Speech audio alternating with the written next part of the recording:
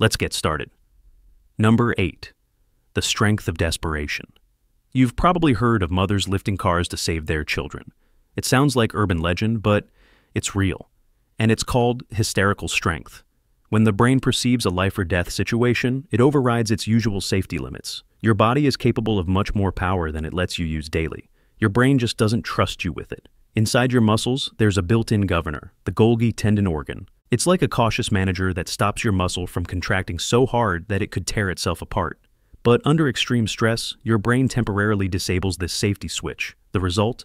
You access power levels that would normally be impossible, lifting weights 50% heavier, punching through barriers, or sprinting beyond exhaustion. One famous case happened in 1982, when Angela Cavallo of Georgia lifted a 1964 Chevy Impala off her son, who was trapped underneath. She held it long enough for neighbors to pull him to safety. Doctors later said adrenaline alone couldn't explain it. Her muscles had bypassed their biological limits. But here's the dark side. After the event, people often experience torn muscles, ruptured tendons, or temporary paralysis. The body breaks itself to save itself. That's the cost of unlocking this hidden power. It doesn't come free. So, technically, you're always a superhero. You're just built with a governor that keeps you from self-destruction. Number 7. Time distortion reflex. Ever noticed how time slows down during a car accident or when you're in danger? It's not just adrenaline, it's your brain switching into a hyper-recording state. When the amygdala, the brain's fear center, fires, it boosts the rate at which you encode memories. You're not actually experiencing more time. You're just processing more frames per second. It's like turning your brain's frame rate from 30 FPS to 120 FPS. Later, when you recall the memory, it feels like time stretched out. Soldiers, athletes, and free solo climbers all describe the same sensation, an eerie, slow-motion clarity. Neuroscientists call it temporal dilation, and it's one of evolution's cleverest survival tools. When seconds count, perception expands, giving you a chance to react, dodge, or think before disaster hits. But the downside? That same mechanism is why trauma feels so endless. During a panic attack or accident, time doesn't just slow, it traps you inside it. Your brain records every millisecond in vivid detail, making the memory hard to fade. So, the next time your heart races and the world slows down, remember, your body's not failing. It's activating ancient survival software, one that turns you into both the camera and the film. Number 6. The blood doping mechanism. You might think Olympic athletes have to train for years to boost their oxygen levels, but your body can do it in days, if you push it close enough to death. In emergencies, like drowning, suffocating, or even extreme cold, your spleen releases a hidden store of red blood cells. It's called the mammalian dive reflex, and humans still have it from our oceanic ancestors. The instant your face touches cold water, your heart rate drops. Blood flow shifts to your core, and your spleen squeezes out oxygen-rich blood like a biological scuba tank. Japanese pearl divers, known as ama, have used this reflex for centuries. They can hold their breath for minutes at a time, diving 30 meters deep with no gear. After repeated dives, their bodies naturally adapt. Their spleens even grow larger, like a built-in oxygen reserve. But here's the eerie part. Scientists have found the same reflex in newborn babies. When submerged in water, they instinctively hold their breath and slow their heart rate. Proof that somewhere deep inside, we remember the ocean. So, under enough stress, your body becomes a diver, a machine, a survivor, all rolled into one. Number 5. Pain, shutdown. Protocol. Pain is supposed to protect you, but under extreme stress, your body can simply turn it off. It's not bravery, it's neurochemistry. When your brain detects trauma, it can't immediately escape, like during a car crash or a battlefield injury. It floods your system with endorphins and enkephalins, natural painkillers that bind to the same receptors as morphine. It's the body's way of saying, we'll deal with this later.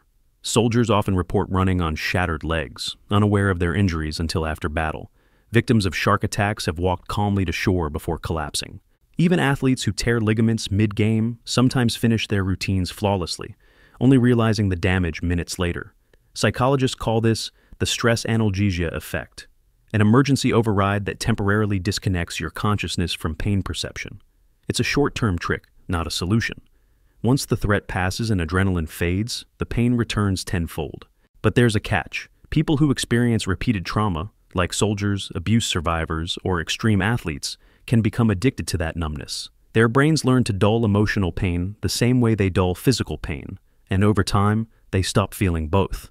So yes, your body can make its own morphine, but it also reminds you that survival sometimes comes with emotional scar tissue, the kind that doesn't heal on command. Number 4. Tunnel vision mode. Under stress, your world literally shrinks. Vision narrows, hearing fades, and everything irrelevant disappears. That's tunnel vision, and it's your brain's attempt to increase survival odds by focusing only on the threat. Police officers in firefights often report not hearing their own gunshots. Race car drivers describe total silence seconds before a crash. In reality, their sensory systems haven't failed. They've been reprioritized.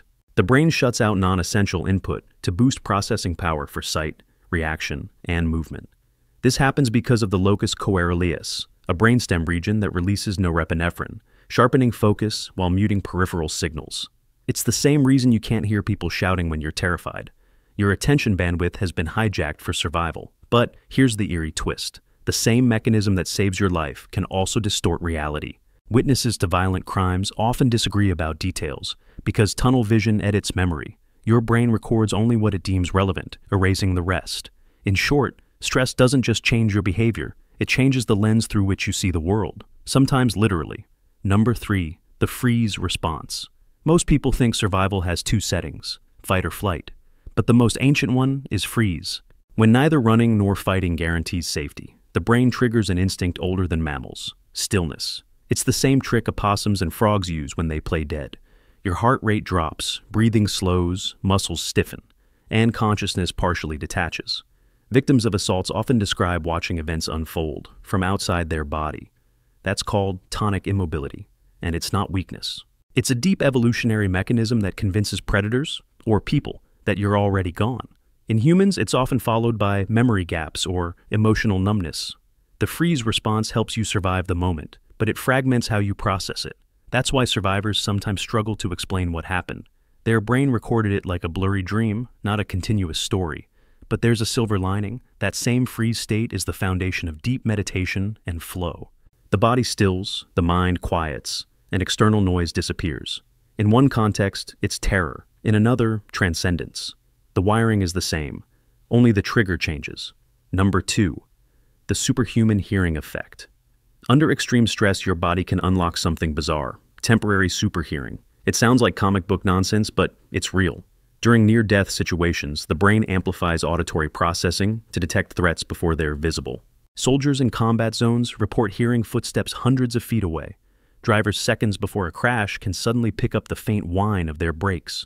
This hyper-awareness comes from the amygdala auditory cortex loop, which hijacks your hearing system and boosts signal gain, like cranking a volume knob past its limit. Your inner ear also changes under stress. The tiny muscles that usually dampen loud sounds, called the stapedius reflex, relax, letting more sound energy through. It's the reason why even a whisper or the sound of your own heartbeat can feel deafening when you're panicked. But here's the catch. After the threat passes, the system can overcorrect. That's why some trauma survivors develop hyperacusis, a condition where ordinary sounds feel unbearably loud. The body overtrained for danger and forgot how to stand down. So, yes, fear sharpens your hearing, but it also leaves an echo. Number 1, the hidden immortality switch. This one sounds supernatural, but it's pure biology. In moments of total collapse, drowning, freezing, or cardiac arrest, the body doesn't immediately die. It shifts into a last-ditch state known as suspended animation. Cells stop their usual metabolism, oxygen use plummets, and the body enters a near-death limbo where time itself seems to pause. Doctors have revived people after hours of clinical death using this mechanism. In 2019, surgeons at the University of Maryland placed trauma patients into deep hypothermia, cooling their blood to 10 degrees Celsius to halt death mid-process. The brain, deprived of oxygen, should have died within minutes. Instead, it stayed intact for over an hour. Scientists believe this mirrors ancient survival adaptations, like frogs that freeze solid during winter and thaw back alive. The same genes that protect those creatures exist in humans, just dormant. Under catastrophic stress, they flicker awake. This immortality switch doesn't grant eternal life, but it proves your body can defy biology when it must. Death, it seems, isn't an instant. It's a negotiation. That's it for today. I'll be making similar videos in the future. Subscribe to see them.